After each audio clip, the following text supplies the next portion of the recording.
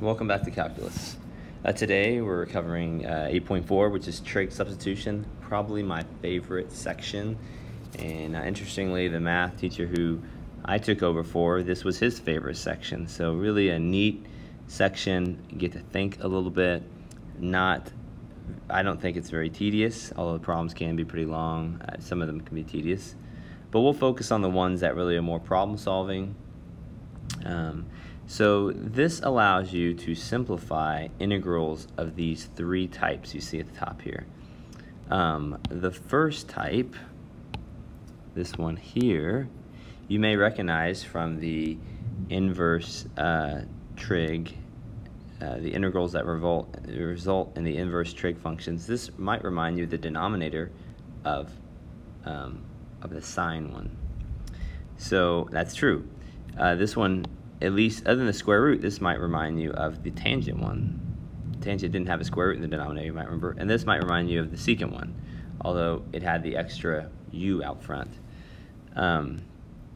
But these really come down to, if it's in this form and the square root is not allowing you to take the integral, we can do a trig substitution that will greatly simplify the problem. And in fact, it will get rid of the radical, utilizing the particular Pythagorean trig identities. So there's three of them, right? Let me just quickly review those. Not that we're thinking about these very much, but so sine squared plus cosine squared x equals 1. So that's the most common one. The one's by itself. The other two, the ones are with the tangents. And the non-cos go together and the cos go together. So make sure you're familiar with those. We're going to use those in this section. And I'm going to just basically get rid of that though. Let's get it out of the way for now. Okay.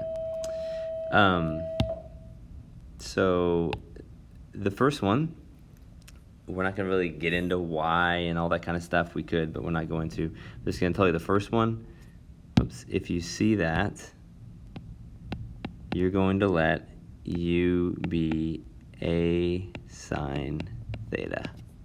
That's the substitution you're going to do every time if you see that.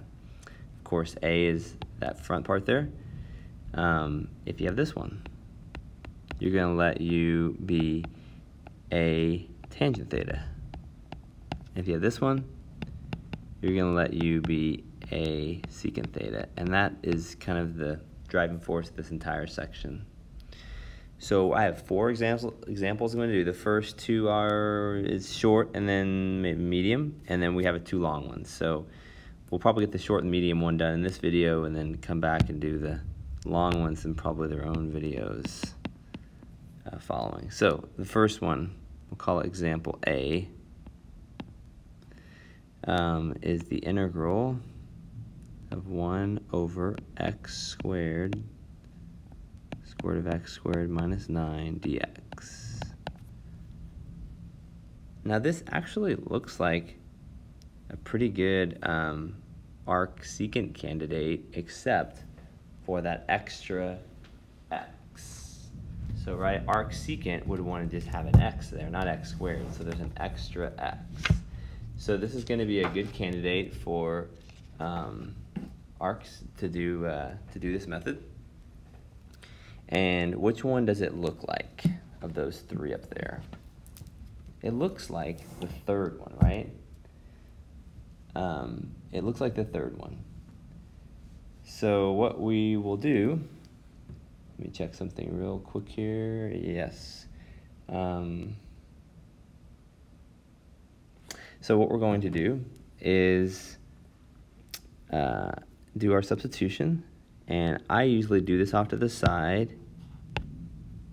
And I actually call it a side. I got this from my Calc 2 teacher. Remember, he did it this way, and I really like the organization that it brings. So my substitution we're going to use is this one. And so what's my a? So it's 9, so a is 3, right? Because that should be a squared. So it's 3 secant theta. So we're going to go from the u world to the theta world. Now before I plug in, of course we are going to need a d, and actually we should be calling this x. There is no u. Sorry about that. Let's call that x, because we're going from the x world to the theta world. Let's go ahead and do our dx right away. That's going to be 3 secant shares with his buddy, secant theta, tangent theta, d theta. Now you might be tempted to plug in here and plug in there and plug in there and then simplify on your own. You could do that, but what I've found, it's so much easier to do a lot of simplification on the side. So this is how I'm going to train you to do it. I hope you follow the way I do. Actually, rarely see anybody who does it differently after I show it to them. So I'm going to, what I call, build this over here. I'm going to try to build this thing right there, okay? So what do I need? I need an x squared, right, over there. So let's get x squared. X squared would be 9 secant squared theta. I also need to build this. And this is the main part of this. The whole reason you do the substitution is you're able to simplify the square root down to where there's no square root. It will work if it's set up this way. So if it's set up with the square root of u squared minus a squared, which this one is. So then I need to subtract 9 from that. So I'm kind of, again, I'm building this. So subtract, and by the way, that I will be able to plug in directly, that you'll be able to plug in directly too. So if I subtract 9 from both sides, I get that. Then this will always happen every time when you get here. Before you do the square root, factor the 9 out. There'll always be a common term, and then that will always be a Pythagorean identity. Hey, look, there it is, they are right there. So what is it? Secant squared minus 1 is tangent squared. So this is equal to 9 tangent squared theta. Well, remember what we need to do next was to square root both sides. And when you square root that, you get 3 tangent theta. This will always happen. And so that is ready to go as well. So plugging in now, I have everybody accounted for.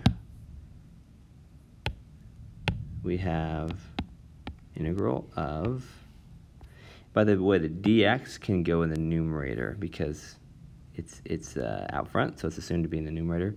So I usually put all this stuff in the numerator. 3 secant theta, tangent theta, d theta. You can put it there. You can put it on the outside if you want. And then down below I have the x squared, which we said was 9 secant squared theta. I'm just plugging everybody in. And then I had the square root of x squared minus 9, which is 3. Which is 3 tangent theta. And usually you see lots of stuff cancel. The 3's cancel. This, see there, the secants cancel.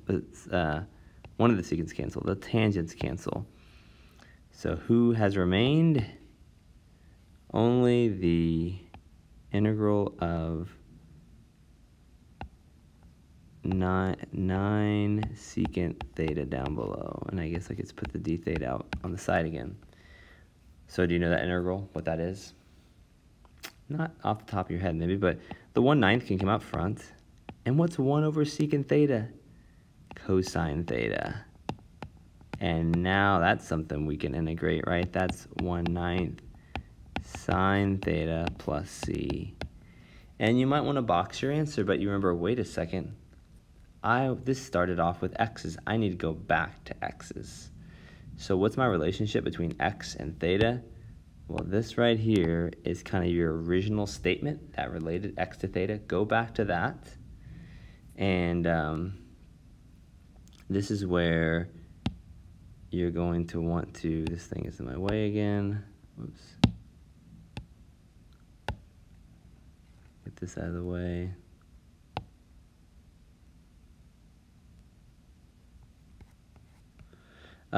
What I usually do is I call this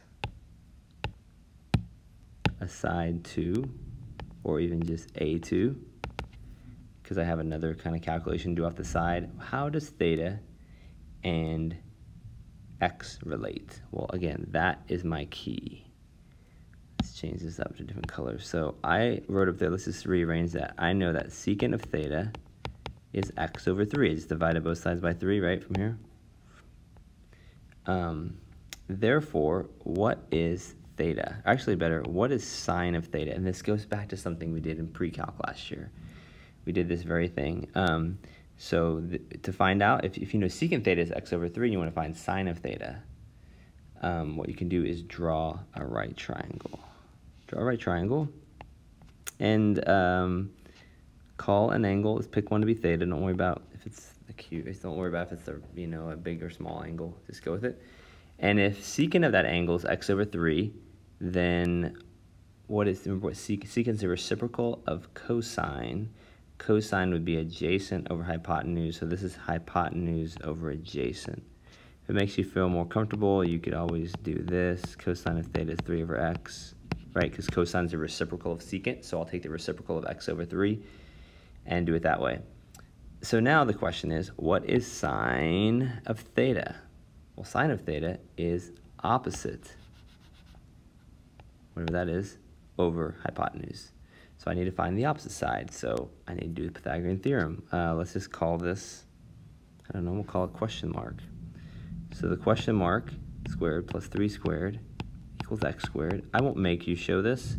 We're going to do this so much you'll be able to do it in your head probably pretty soon. That's going to be x squared minus 9, which is familiar, right? That was from the very beginning. It's going to come back again. This is x squared minus 9. Now it looks like it's a fraction now. That's confusing, so I'm going to get rid of that. That becomes x squared minus 9. And so then I can say that, sine of theta must be square root of x squared minus 9. No, you cannot simplify that. If you could have, it would have been simplified in the beginning, but you cannot simplify that over x. Take that, we bring it over here.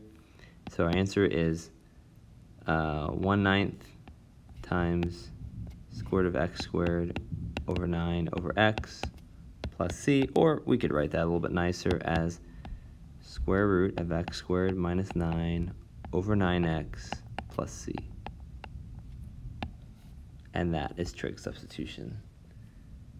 Let's see how we're doing on time here. I think I'm going to stop there, actually. So we might do a couple of other quick ones, but that's it. So hopefully that makes a little bit of sense. We're going to do some more examples coming up that involve the sines and the tangents, but there's not one that's really easier than the other in these. But this up here you definitely need to know and be ready to use. And that's kind of the process. You build it off to the side, you plug in, you're going to see lots of cancellation occur. Before you plug in, this factoring step right here always happens. After you do that, you always factor.